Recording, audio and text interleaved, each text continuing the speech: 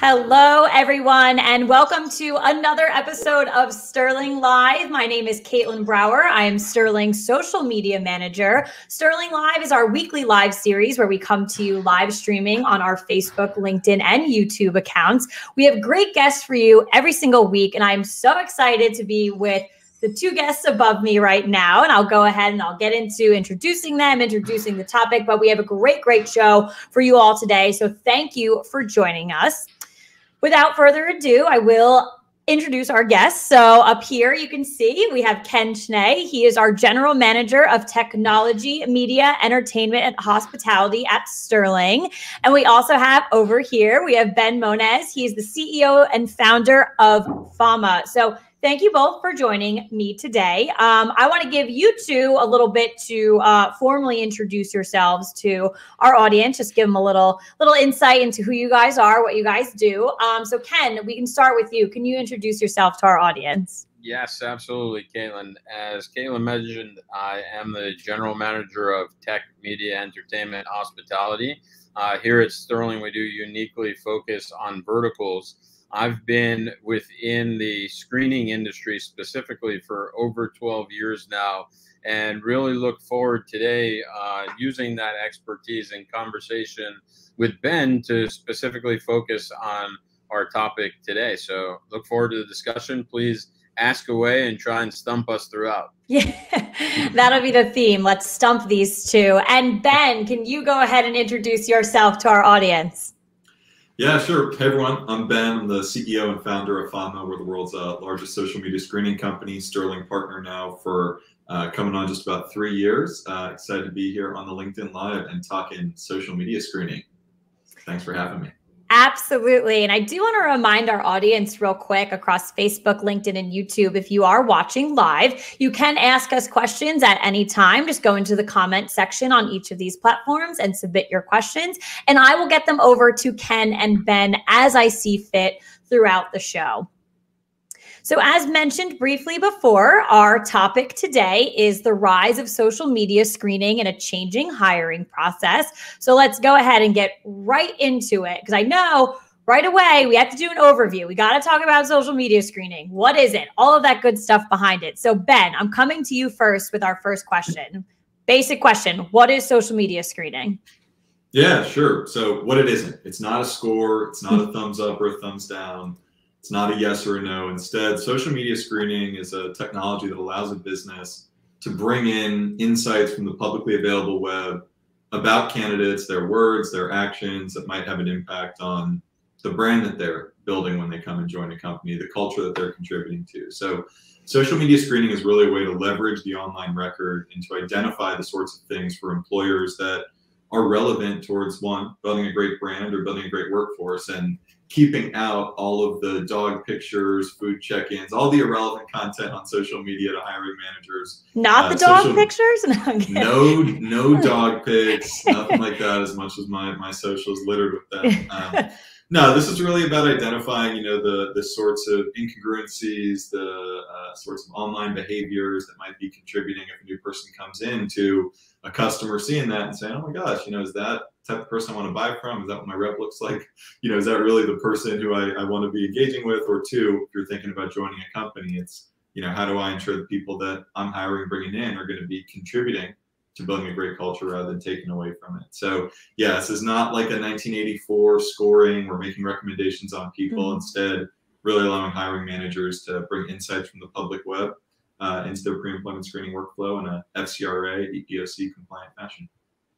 So touching more upon that workflow and the hiring process, how would you explain how this fits into the entire hiring process?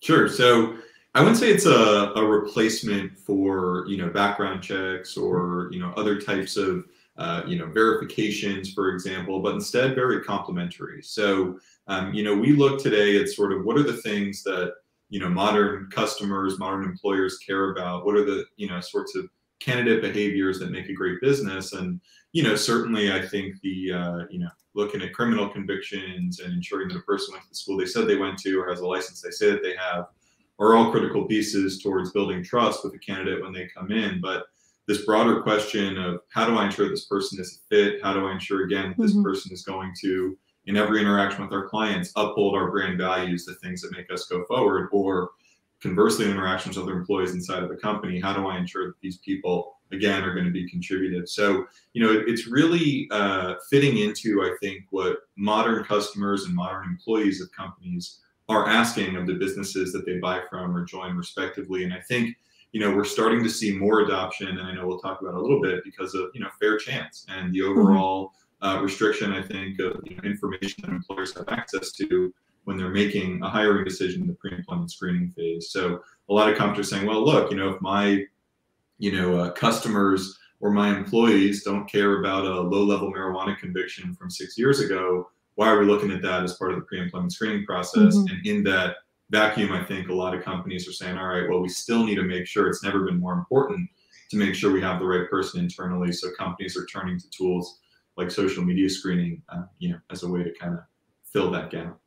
So a lot about like the cultural fit and making sure that, you had mentioned, upholding your company values, things like that. So very interesting for sure.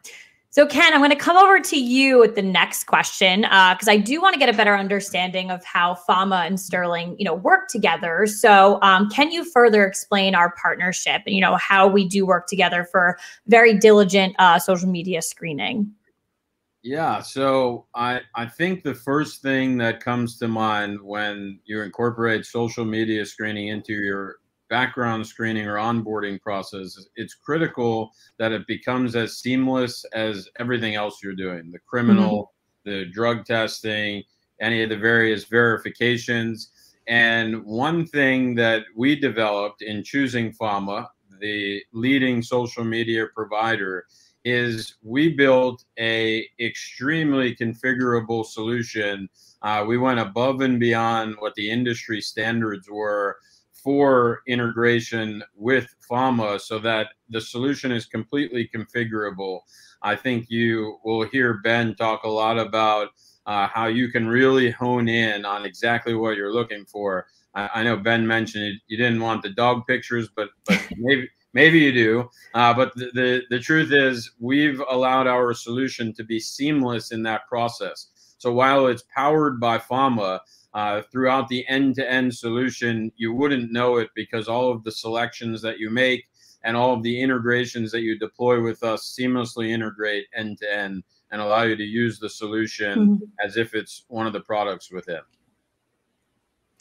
That's great. So Ben, it really seems like social media screening is rapidly growing in 2021. So can you let our audience know as to why it is growing so quickly right now? Sure. Yeah, it's interesting. We just from an overall growth standpoint, we've seen for same clients, we ran the same amount of checks in August of this year as we ran in the entire fourth quarter of last year. So I know we're still in kind of the post-COVID bump, but yeah, we have just seen rapid expansion and adoption, of social media screening really over the past, I would say 18 months or so, kind of, right post-pandemic when that whole business kicked off. But, I think there's a broader, kind of transition to us spending, I know Ken will talk a little bit about the remote work piece here in a few moments, but a lot of us are spending more time online, I think, living out our identities on the internet as opposed to in physical spaces like we might have pre-pandemic.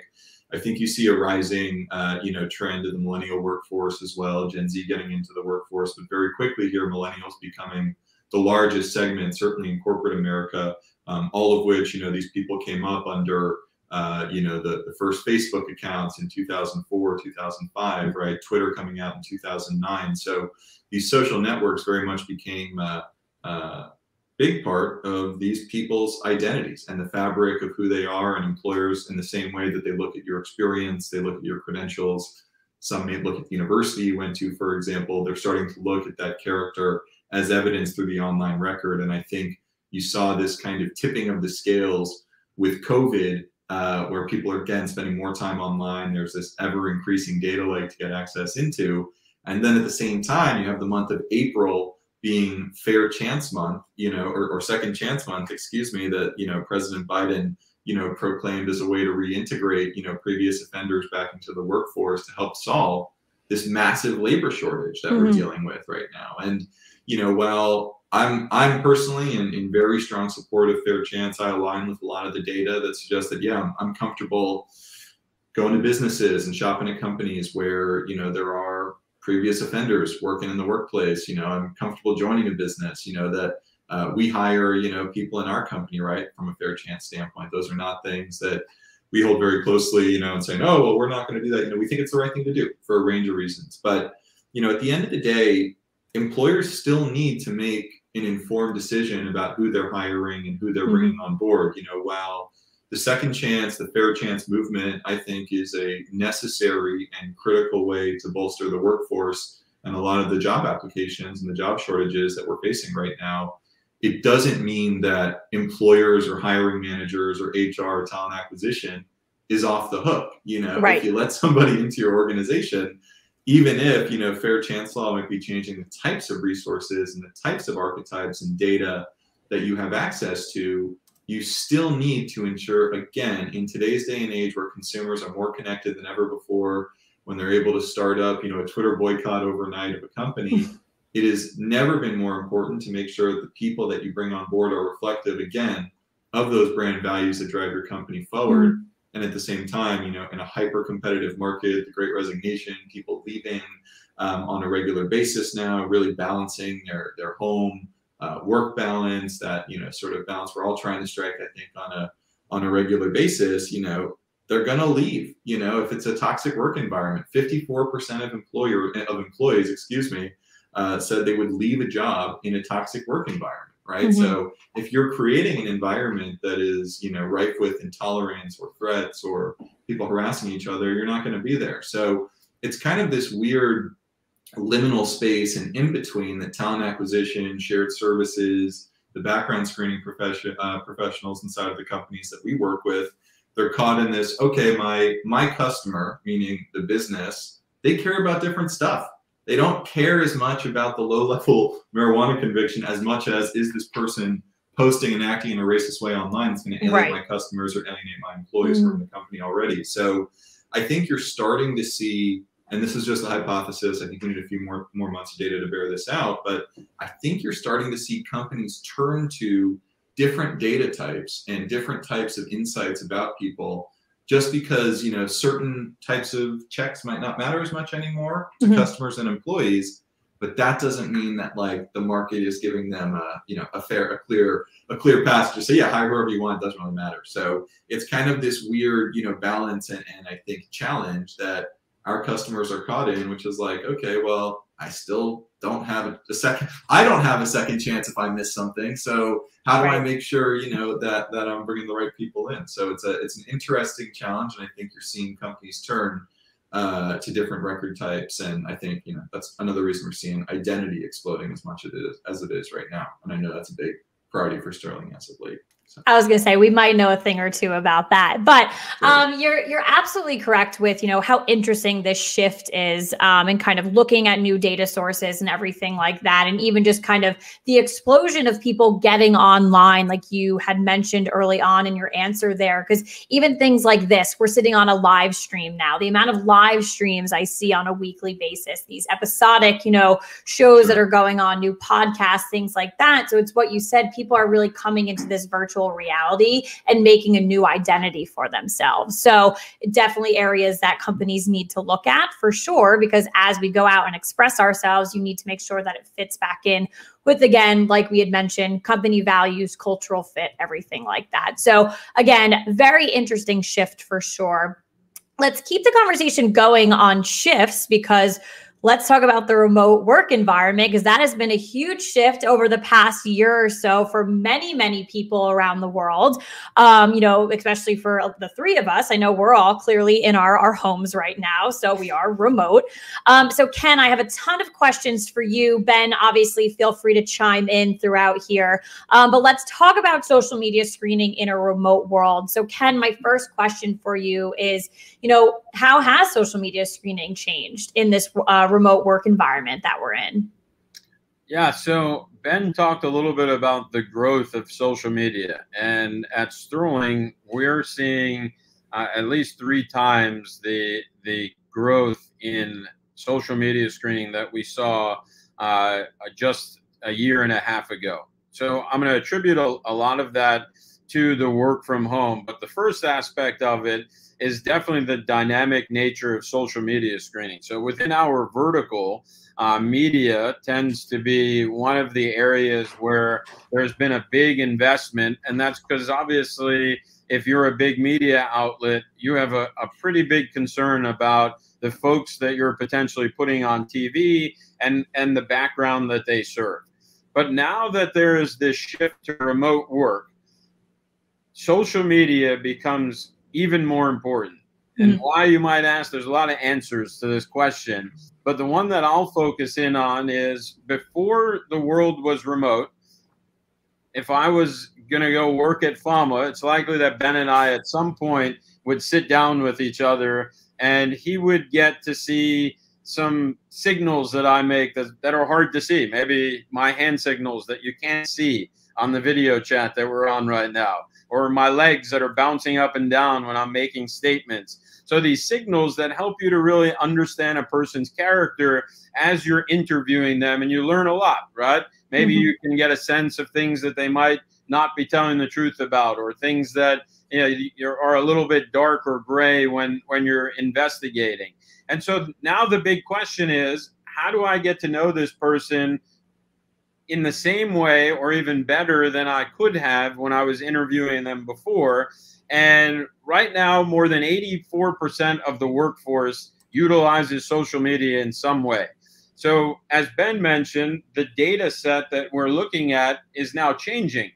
I don't need to see you bouncing your leg up and down when you're talking about guns. All I need to do is a thorough search of your social media profile, and I'll get a pretty good understanding on the policies and what you believe in with regards to certain predisposed settings that I put in the system. So really, it gives me a window into what I couldn't see before, and now really broadens the spectrum that I have on somebody that I'm hiring remotely and won't likely have the opportunity to sit down with face to face.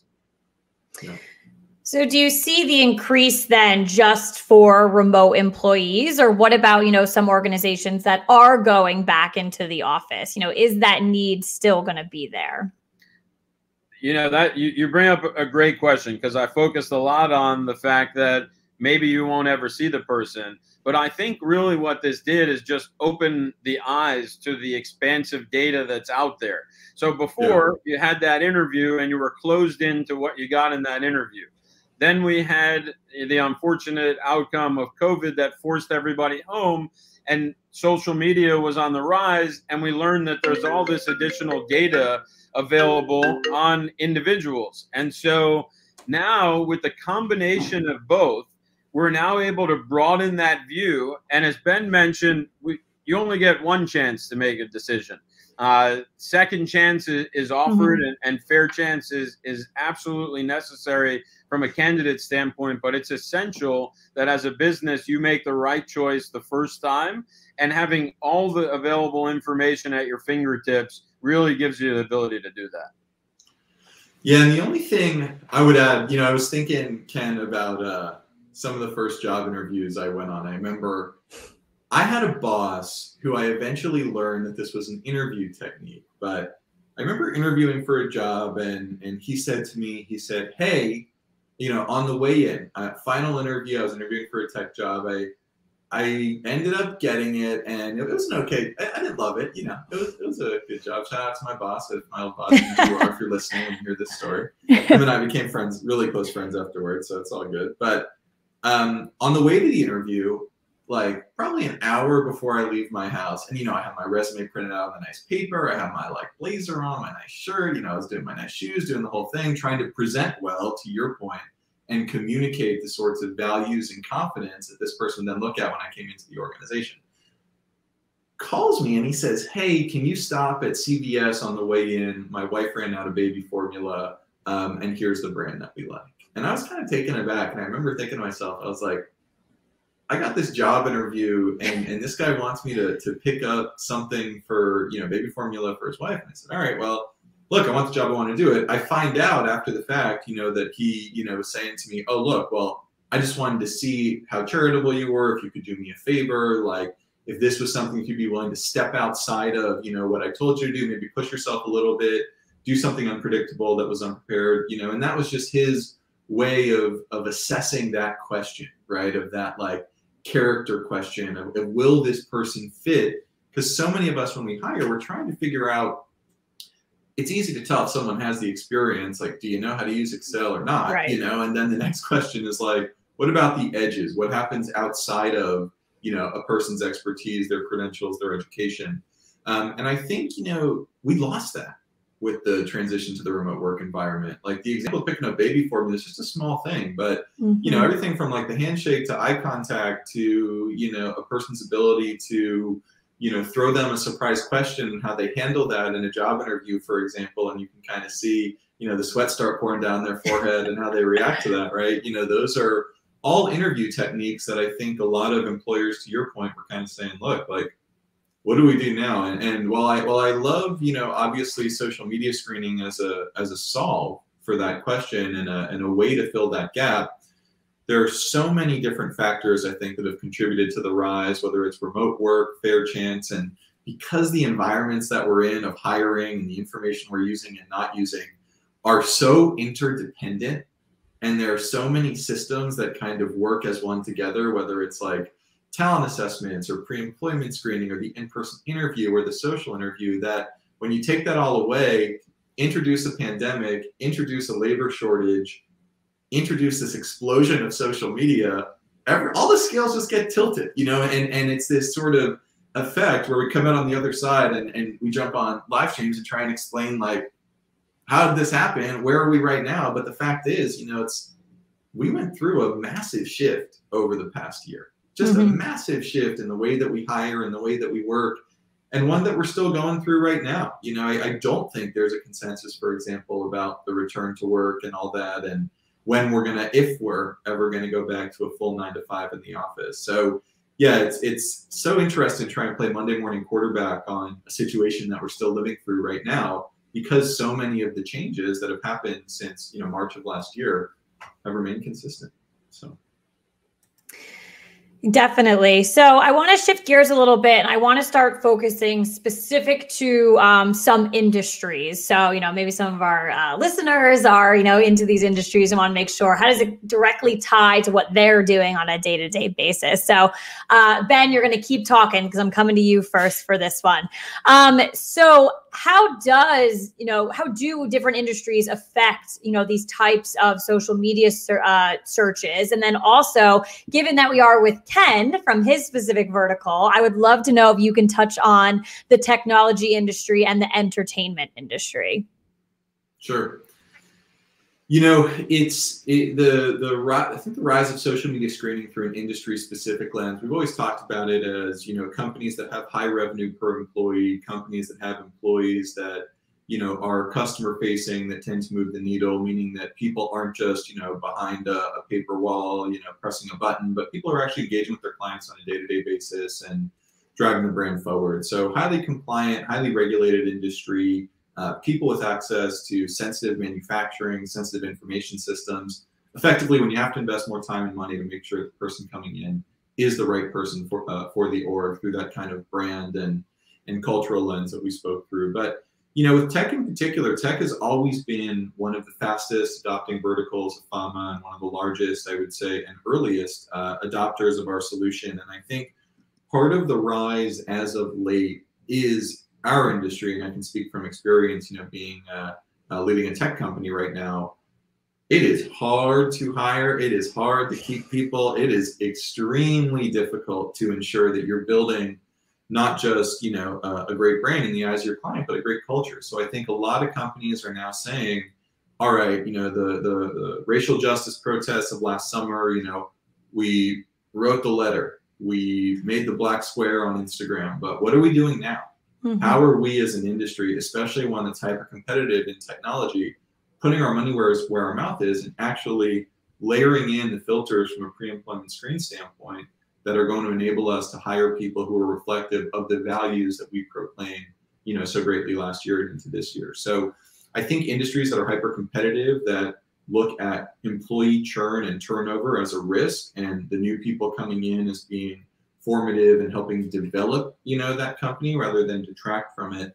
That's one piece of it. But two, in entertainment specifically, on-air talent, influencers, you're seeing a huge movement right now from call it direct or performance-based advertising for large brands and companies, especially moving into content and influencers. So influencers are working with brands now, and those brands have to ensure brand safety. You don't, if you just Google influencer racist tweet, you'll see a litany of results of influencers that were brought on to represent a brand, and then their dirty laundry from the past comes out. The customers of that brand are like, wait, what? Like, this is the guy?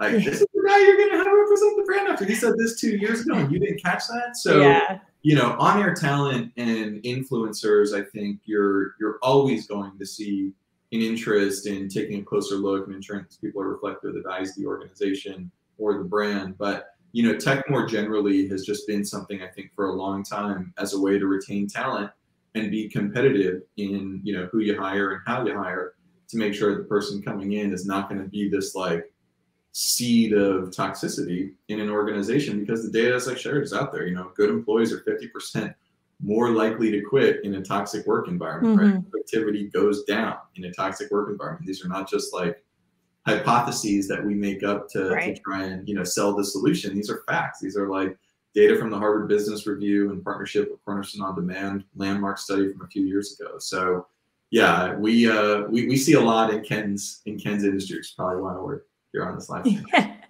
It's definitely why we're here. No, but yeah, it's also so interesting to just pull everything back and look at it in more detail, especially, Ben, I'm happy you brought up the thing with the influencers and that, and companies really trying to bring on these ambassadors and things. And you see it all the time. It's like the next thing in the news that, they found something, and you see the slew of tweets where it's like, why didn't you look at this person? So I know I'm always seeing that, and I'm like, well, shockingly, there is a solution out there, people. So well, it makes sense. I mean, that's what I meant about my previous probably convoluted comment I made about the world changing so quickly right now. It's like so much changed in the past year. Ken and I, we were on our last business trip together.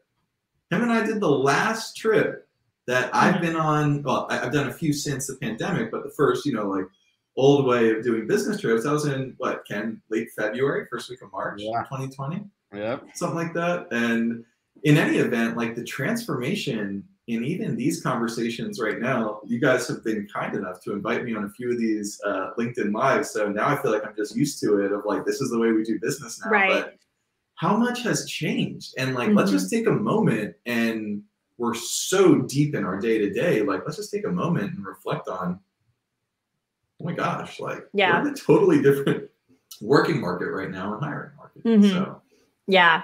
No, definitely, for sure. So a lot of different things going on, a lot of different trends. But Ken, I want to bump back over to you. So, in these specific industries, so tech and entertainment, like we were just talking about, what are some specific trends and other things that you're seeing right now?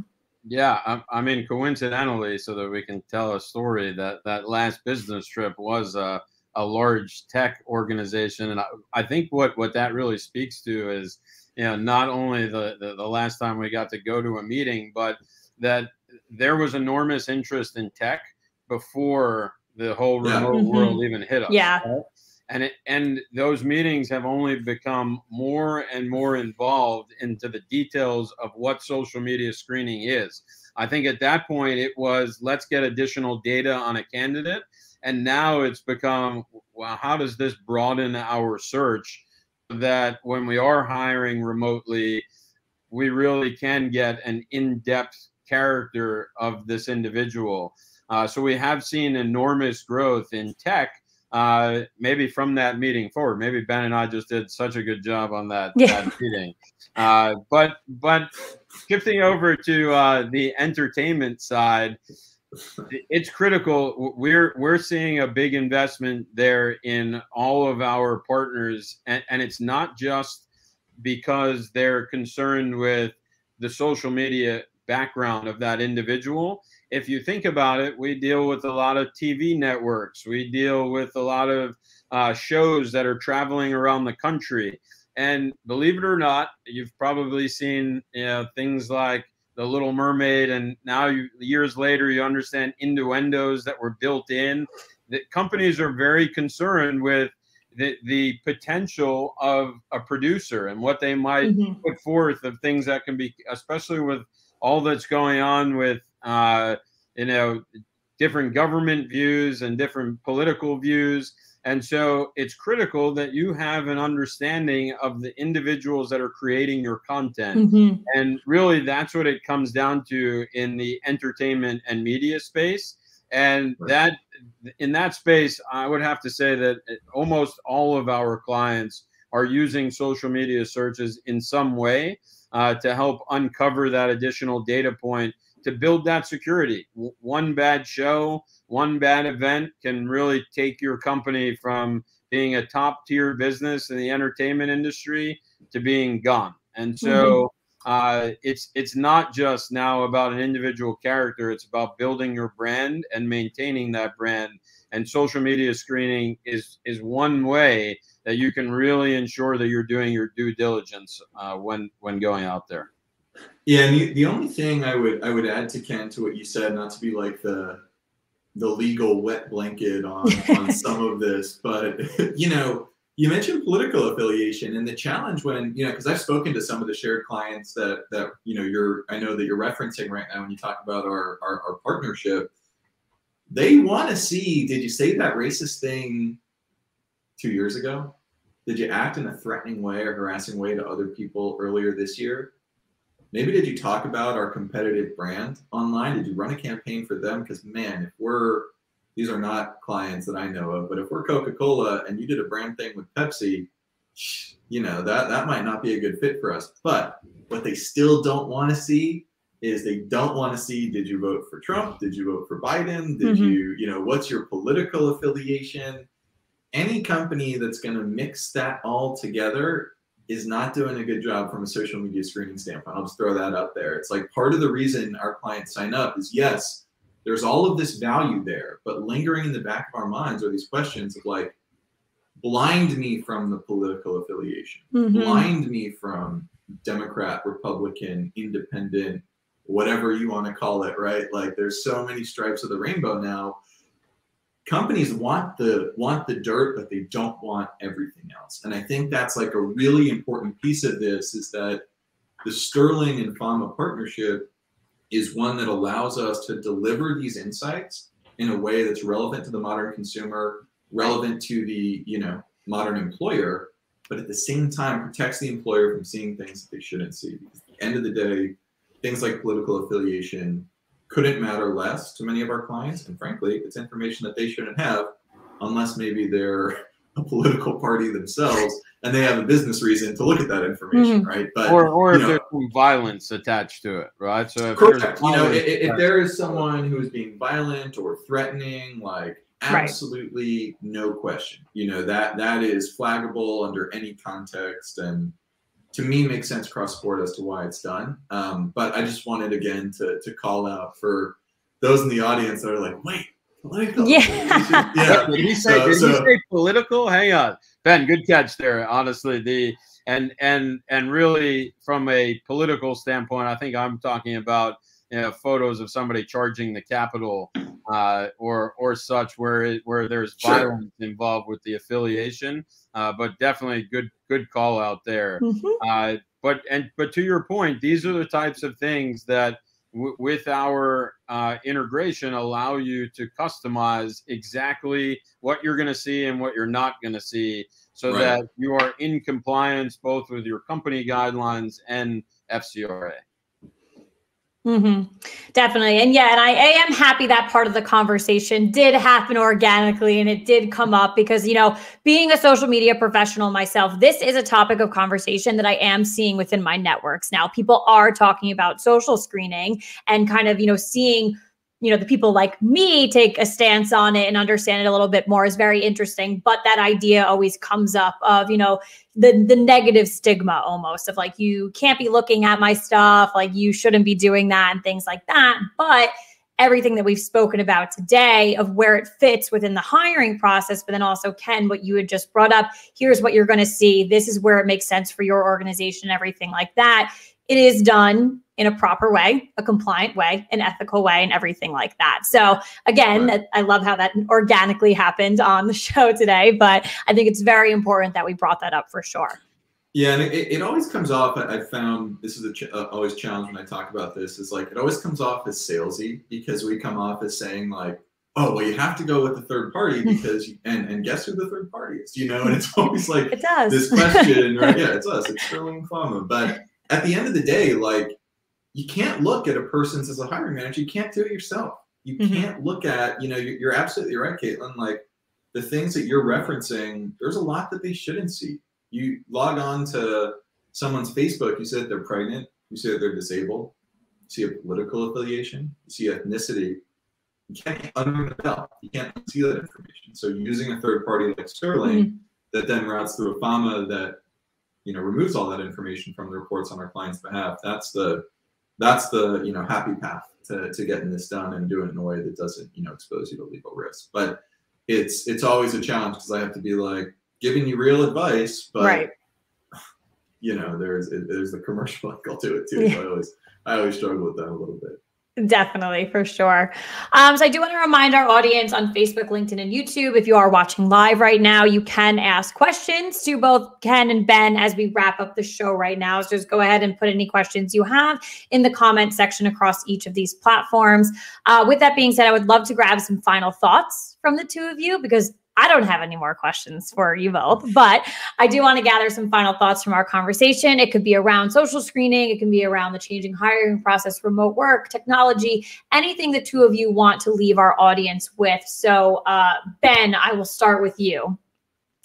Yeah, sure. I would say that, you know, social media screening has reached a peak, I think, right now, and we're continuing to see increasing adoption in terms of our growth. And for those of you that are still thinking about it, still considering, still on the fence, not sure, what will I see, what will I don't see? Can I actually not hire something because of something that I found? How do I set up a pre-adverse action program? What does it look like when the candidate challenges the results? Who handles the dispute?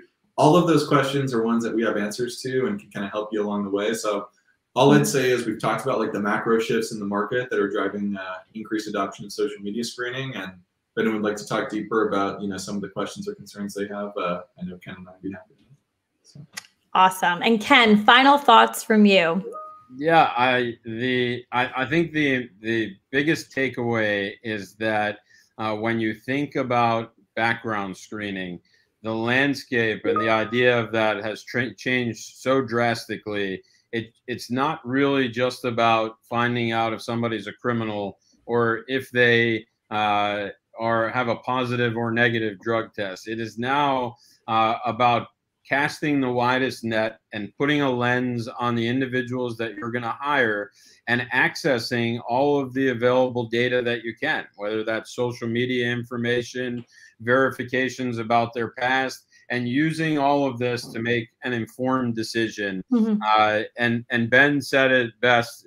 Yes, you know, we're the ones that can provide it. We're you know, Fama and Sterling, it's a great partnership, but it's critical that you look at the broader picture and make a decision on how to keep your organization safe. Absolutely. And I think that was a tremendous way to wrap up the show today. At this time, we don't have any further questions from the audience, but I do want to take this time to thank our audience for joining us live across Facebook, LinkedIn, and YouTube. As a reminder, we do Sterling Live every week, Tuesdays at 1 p.m. We have a great episode lined up for you all next week, so make sure to tune in.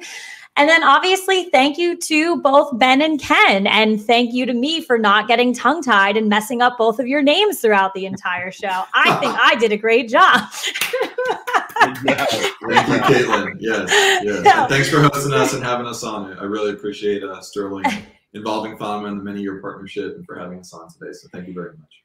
Yes, absolutely. And again, thank you both. Thank you to our audience, and we will see you next time.